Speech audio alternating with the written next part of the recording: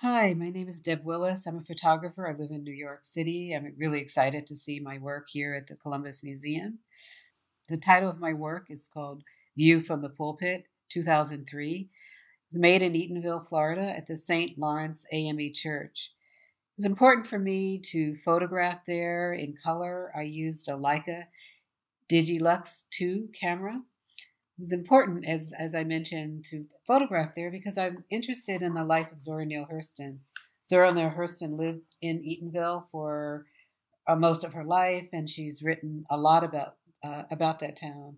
I was interested in the color of the church, the interior, the red seats, the light, the windows, the inviting aspect of what it felt, and the importance, what it felt to go to that church, what it meant to evoke a feeling of spirituality, but also to see a city that is culturally centered in the unique character that Zora Neale Hurston, as an author and a novelist and an anthropologist, created a sense of history of this community.